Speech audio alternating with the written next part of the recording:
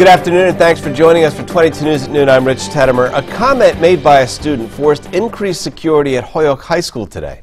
22 News reporter Caitlin Gosley is live in the newsroom with the latest on what the school is doing to deal with the incident. Today, students were greeted by several police officers at Holyoke High School for what the school department called an abundance of caution. At the start of the day, 22 News saw several police cars parked out front of the school and 3 police officers patrolling outside the school's building.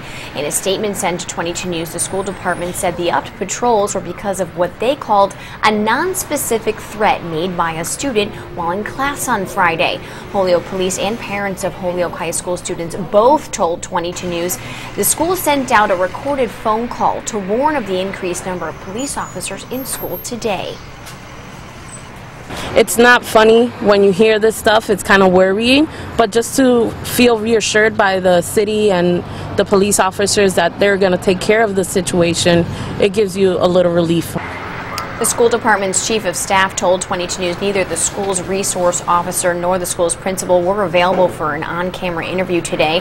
Stay with us for 22 News starting at 5 tonight to find out when the student responsible for making this comment is expected to return to school.